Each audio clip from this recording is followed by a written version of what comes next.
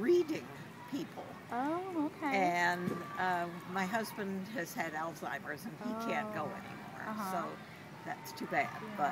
But I write for our newspaper here.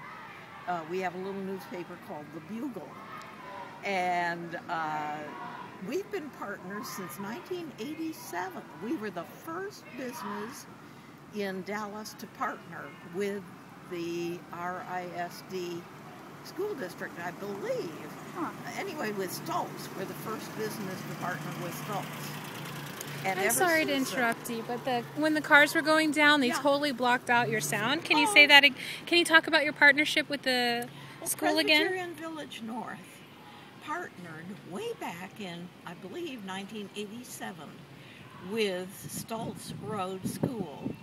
And ever since then, we contribute some funds to support their teacher encouragement and their student encouragement, and we send volunteers who help them with different kinds of concerns that they have. And we continue to do that every year. So what does it mean for you then to see today the celebration of their accomplishments? Yeah, we feel like we have a little bit of a hand in that. And we're so proud of them and so proud to be their neighbor. Yeah.